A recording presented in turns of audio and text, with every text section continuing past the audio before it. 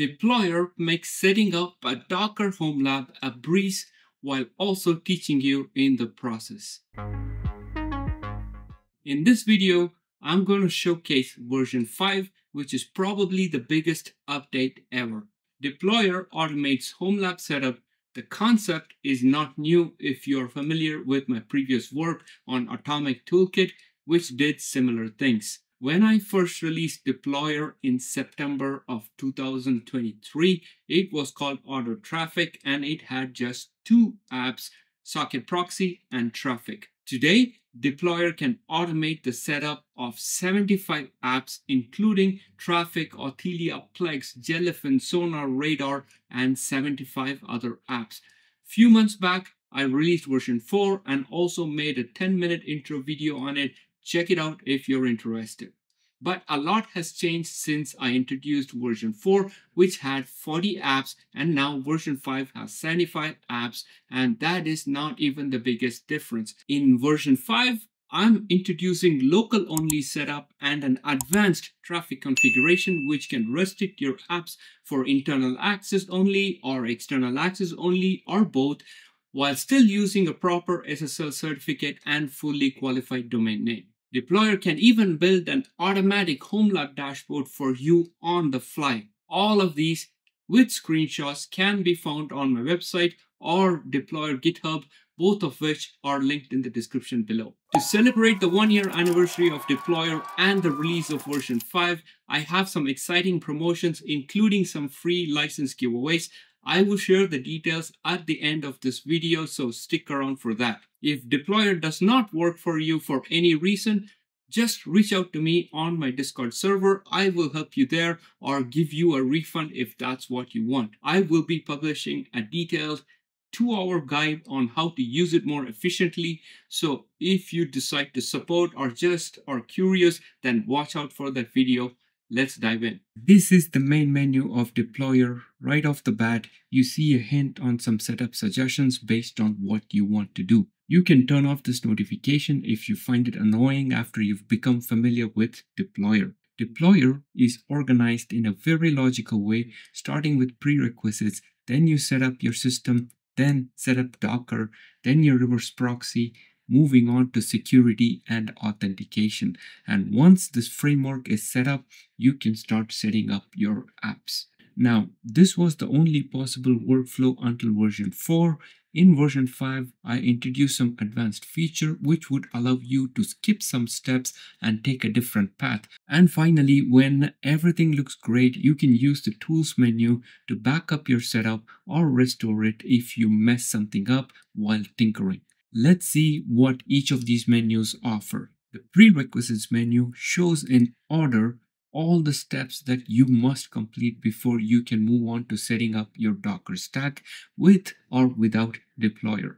I say with or without Deployrr because all options in this menu are free for anyone to use without registration.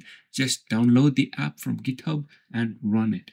All these steps in the prerequisites menu automate many of the steps that I describe in my Docker and Traefik guides. First, you accept the disclaimer. I want to pause here for a little bit and emphasize that Deployrr is not a replacement for learning. In fact, using Deployrr without understanding the basics of Linux and Docker can have consequences, so don't skip the learning part. Okay, then you provide some basic information. You can specify if you want to do a local only setup or a hybrid setup, which is a mix of local apps and apps exposed to the internet. Then you can set up your Docker environment in just a few seconds. Deployrr automatically installs Docker, all the required files, folders, etc. as described in my guides, which are based on 7 years of experience and evolution. There are many ways to set up your Docker home lab, so if you're starting out, this is a great way to get a jump start. Next, you can check your system for Docker server readiness, and if you're using your own domain name, you can even check things like port forwarding, firewall, Cloudflare settings are done correctly before you start setting up reverse proxy. So all of these steps are free for anyone to use in conjunction with my written guides. And if you run into issues, Deployrr will give you some meaningful messages based on known mistakes and scenarios to help you figure out where the problem might be. Once you meet all the requirements, you can start configuring your system. For example, if you have remote mounts like a NAS, Deployrr can install rclone and set up SMB shares automatically and mount them for you. Then you set your folders like Downloads folder, Media folder, Books folder, Nextcloud folder, and so on. Then automatically check and add graphics node to enable hardware transcoding in Plex and Jellyfin. Automatically enable the network node if you plan to set up a VPN server like WireGuard or install VPN clients like Gluten, both of which can Deployrr do for you automatically. You can even set up my Docker bash aliases that simplify Linux Docker and Docker Compose commands. If you have followed my guides and videos, I've probably mentioned this 100 times. Then in the Docker menu, you can set up Socket Proxy, which is a nice safety feature to protect your Docker socket from compromised apps or Docker images. Deployrr dashboard is a very nice addition to version 5 of Deployrr. I'm really excited about it. I spent over 100 hours trying to get this to work perfectly. I hope you like it too, because it's great to have an automatic tool to install all the apps you want, but if you do not know which ports the apps are listening in, then it becomes a mess. This is where Homelab dashboards come in handy. In fact, Deployrr can install Homepage, Dashi, Flame, and HomeR for you, but you still have to manually populate them. Well, not with Deployrr dashboard. It is based on Homepage and it automatically adds and removes apps from your dashboard as your setup changes. It gives you the URL to access locally, or if the app is exposed using a reverse proxy, then you will also find the remote URL. And if you want to see some container metrics, that is available to you as well, and several useful links at the bottom. I'm really excited about the Deployrr dashboard. I hope you guys like it too. Let me know what you think in the comment section. Finally, in the Docker menu, you can see the disk usage, and as Docker images start filling up your disk, which will happen as you start tinkering, you can quickly and safely clean up unwanted stuff using the cleanup feature. Another big change introduced in version 5 is that at this point, after you have Docker installed and Socket Proxy running, you can skip Traefik and authentication, go straight to installing your apps if all you want is a local only setup. But if you like a reverse proxy, right now Traefik is the only supported reverse proxy. It has a bit of a learning curve, but once you figure it out, in my opinion, Traefik is the most dynamic and powerful reverse proxy. Many people struggle with Traefik, and that's why I created a beginner's video, an hour-long video on Traefik. Check it out if you're interested, but Deployrr automates most of those steps. In the reverse proxy menu, you can configure the exposure mode for apps and choose Simple, which was the default in all previous versions of Deployrr, until I came across this awesome video from Jim at Jim's Garage. In version 5, I'm introducing the advanced mode, and now you can choose whether you want the app to be accessible internally from your LAN only or be externally available over the internet using fully qualified domain name. Then you can prepare your system, automatically create all files and folders and permissions required for Traefik, then move on to staging Traefik to ensure that it works as it should, and then finally auto switch to production to get the real Let's Encrypt certificate. At this point, unfortunately, Deployrr only works with Cloudflare as the DNS provider. You can buy your domain from any registrar that you want, but as long as you use Cloudflare as your DNS provider, you can use Deployrr to set up Traefik. In future, I hope to support more providers. I also plan to add other reverse proxies such as Nginx reverse proxy and Caddy. Once Traefik is running, at any point you can change the exposure of apps using the Manage Exposure option, or even put any web app behind Traefik using the Trafikify option as described in my previous videos, but with little to no effort. This is very handy if you have multiple Docker hosts and you want to have only one Traefik instance and put the apps from other Docker hosts behind Traefik. This was not possible before version 5, but in version 5 we have local mode, so you can have as many Docker hosts as you want and just one Traefik instance. But if you have multiple domains, then no problem. Deployrr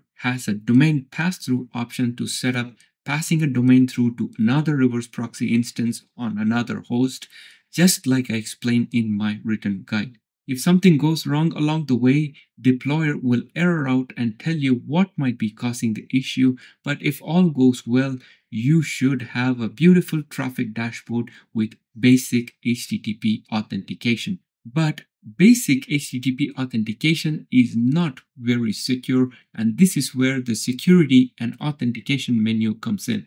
Deployrr automates setting up Authelia and Google OAuth for you. Many of you have asked for authentic support. I am working on it. It's a bit complex, but I will get there eventually. If you want to change your authentication mode for your apps at any point, you can do so easily using the Manage Authentication option. Now that you have a strong foundation, either with or without Traefik and authentication like Authelia, if you're going for local support, you can now go crazy and install all the apps that you want to have in your setup. There are databases, front ends for them, media apps like Plex and Jellyfin, Tar apps like Sonar, Radar, etc., monitoring apps, admin tools, smart home apps, dashboards, and many more. If you want to install an app, just select it, and if some information is needed from you, you will be asked for it, and Deployrr will take care of the rest and give you some closing messages on how to access the app, including the default username and password that an app may have. So be sure to read those closing messages. I know some of you guys don't like to do that. Some apps may need minor tweaking before they can start working, for example, permissions issues or a minor configuration change to make them work behind a reverse proxy. Deployrr takes care of these things automatically. And of course, as mentioned previously, if the app is installed successfully, it will be automatically added to Deployrr dashboard. I keep adding more and more apps, so check the Deployrr GitHub page for a full list of supported apps. But as I have said, you have full control over all the files and folders that Deployrr creates. And if you have followed my guides, then you can even add apps that are not supported by Deployrr. In fact, I will cover this topic in detail in my upcoming detailed video guide on Deployrr version 5, so check that out. If you would like me to add support for certain apps, let me know in the comment section or join our Discord server and let me know there. As you can see, the apps menu also shows you a quick overview of whether an app is running or not. If it is running, is it local or is it exposed to the internet? And if it is exposed to the internet, what authentication layer is it using, etc. It will also highlight in red those that are not behind a good authentication layer to warn you. Once you've installed all the apps that you want, then you're ready to start managing your stack, and this is where the tools menu comes in. In the stack manager, you will find all the options to manage your stack, like upping your stack, downing your stack, recreating containers, checking status of containers, checking status of services as to whether they are enabled or disabled.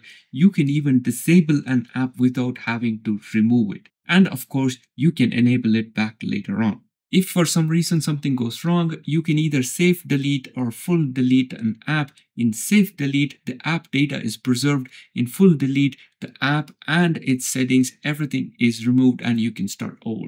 If all looks good, then this would be a good time to create a backup of your setup. In fact, I strongly recommend that you take a backup as you progress through various steps in Deployrr. Because if something goes wrong, you can just restore the backup and redo the step that was messed up. And if you want to move your whole stack to a new system, then there is a migration package option that will create a package that you can restore on a new system and be back in business in minutes. There are some other tools like fixing permissions. You will see a warning if some of the permissions are not correct. You can quickly fix them using this option. Then there is the settings menu that allows you to control how Deployrr works. Turn on and off annoying messages on the menus, toggle Deployrr mode from normal to expert and vice versa. Expert mode is very useful if you know what you're doing and would like to override some of the steps or checks that might fail. You can generate a sanitized log with all the sensitive information redacted so you can use it while you request support online. There are also few other options like refreshing Deployrr to remove the cache, resetting Deployrr to remove all the settings and configuration, and finally fully remove Deployrr. Note that these options do not affect your Docker stack in any way, they only apply to Deployrr itself. Finally, in the About menu, you will see some recommended steps to follow depending on what you want to set up.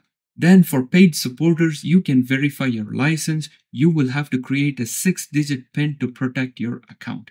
Many of you have reached out to me on my Discord server when you forgot your PIN. I've tried to make it easy for you guys in version 5. There is now a PIN reset option. Then there is an explanation for various license types and what they can do. Changelog, which will print a list of all the changes to Deployrr. You will find this on my GitHub page too. And lastly, where to get support in case you need some help, which is my Discord server. If you like or don't like how Deployrr works, you can even submit a feedback right from the main menu. Before I finish, one final point, there are several license types as you can see. The free option makes all the prerequisite menu items available to you for free without registration. So anybody can just download the app and use it. There is a basic license for anyone that wants to set up a local only Docker stack where the apps are available using the Docker host IP and port number. Of course, Deployrr dashboard can make it easy for you to remember the port numbers. There is a plus option for anyone that wants to make the app available over the internet using a fully qualified domain name, Let's Encrypt SSL certificates, and reverse proxy. And finally, there is a pro option for those who want to add Authelia, Google OAuth, etc. I hope to add CrowdSec and Authentic in future. You will find a detailed comparison on my website on the Deployrr product page. I know that paid options may not work for some people, but as I have said in many of my videos and State of the Site article, after 13 years of non-stop blogging about HomeLab topics, I've decided to introduce memberships because traffic to the site was tanking and consequently the ad revenue as well. In fact, I lost 75% more traffic since that article was published in 2023. As you can see, this is not sustainable, so memberships and Deployrr are how I finance my blog and videos. But don't worry, Deployrr, although awesome, it is not a black box or some magic. It does exactly what my articles and GitHub describe. So feel free to follow those instead. There are many free ways to support what I do, including subscribing to my channel, liking this video, or telling a friend about what I do. That is a nice segue to what I mentioned before, promotions. To celebrate the 1-year anniversary of Deployrr and the launch of version 5, from now till the end of November, I will randomly pick 2 subscribers who comment below and give them free licenses. So subscribe to my channel and comment below to get in on the giveaway. Likewise, if you decide to support my work by purchasing a Deployrr license, be sure to use this code to not only get a 15% off, but I will pick a random winner each month and refund the order so they can get it for free. Check the pinned comment below in the comment section for details and winner announcements. That was it, everyone. A very quick overview of what Deployrr is and how it works. If you have any questions, leave a comment below. If you feel like supporting my work, check out Deployrr and purchase it. And if you do purchase it, I sincerely appreciate your support of my work. Be sure to watch the full video guide on Deployrr version 5 to take advantage of all of its features. Once again, everything that Deployrr does can be done using my guides as well. And if you struggle, I have an awesome, very active Discord community that can help you out. Shout out to the community, shout out to the active members, and shout out to all the supporters.